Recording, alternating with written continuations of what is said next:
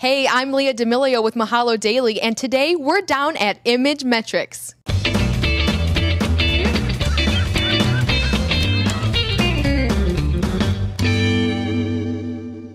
From Grand Theft Auto to Harry Potter and the Order of the Phoenix, Image Metrics has been showing its face to the world since 2001.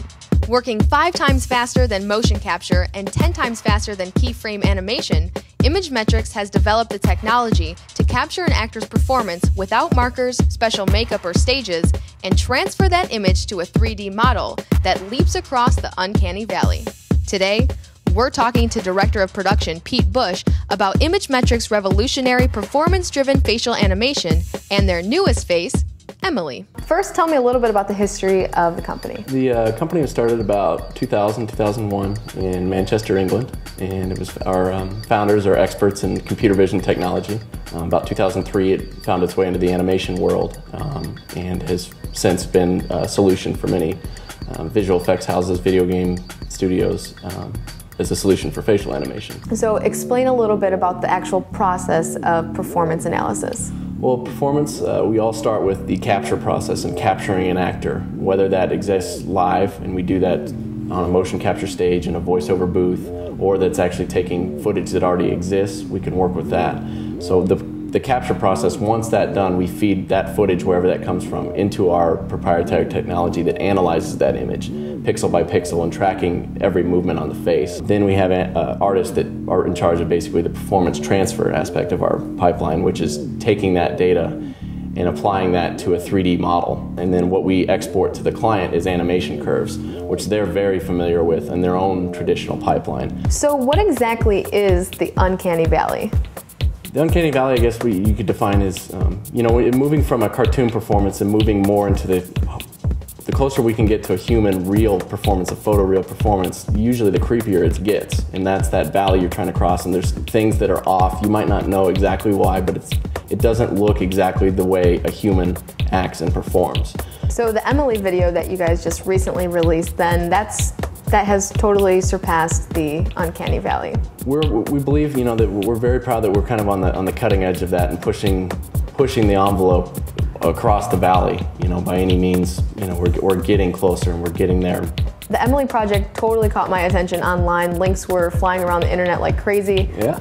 I definitely want to go check out the lab, so if you can take us around. More than happy to show you. All right, let's go.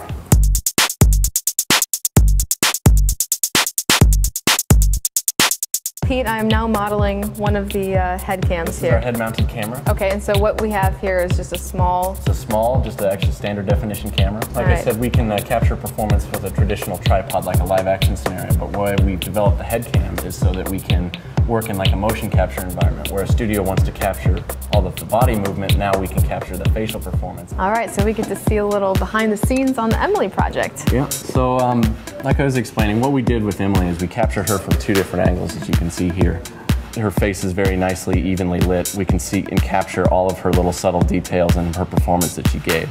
This is real Emily giving that performance. So this has basically set the bar for what we were trying to emit in the end. So we go from image analysis to performance transfer. Performance transfer, part of our process. All right.